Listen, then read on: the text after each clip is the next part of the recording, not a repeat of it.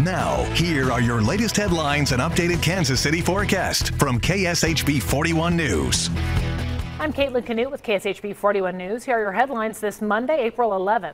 Developing in just the last couple of hours, officers are investigating a death in the Northland after children discovered a body in a nearby creek. It happened near Homestead Park in Riverside.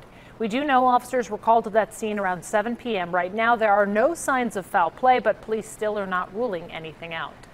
A new bill will overturn a local ordinance that's aimed at helping immigrants in Wyandotte County. The county approved the sanctuary ordinance back in February that provides local ID cards for immigrants and prevents local law enforcement from helping the federal government enforce immigration laws unless public safety is threatened.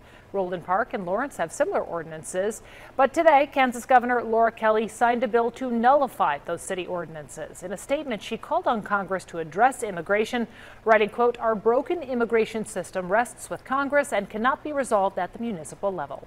Now here's Gary with the forecast.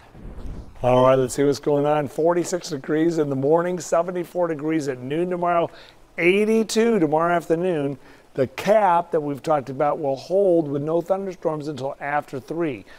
If thunderstorms form before 5 or 6, they could be very severe, so we have to watch them to our west and see where they're going to start tracking.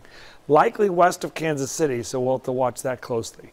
56 degrees on Wednesday, 57 degrees on Thursday. Friday, 64 with a slight chance of rain. Saturday, 54, Sunday, 56. And a cooler 10-day stretch ahead. This thing called the Arctic Oscillation has gone into the negative, and it's allowing for some colder weather for the next 10 days or so. But not tomorrow, 82 degrees, that risk of severe weather. I'm meteorologist Gary Lezak. Have a good night.